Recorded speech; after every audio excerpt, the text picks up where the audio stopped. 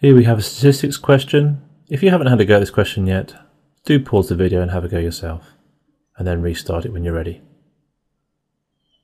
Okay, so we've got to get the information off the graph onto the table and the rest of the information off the table onto the graph. So reading from the graph, this first one, 13, is a little hint there, so halfway between each one is just halfway between the numbers. So this first one, the blue, is clearly at the number 6, so we get 1 mark for that. Then this line here is halfway between the 8 and 10, which is 9, so we get 1 mark for that.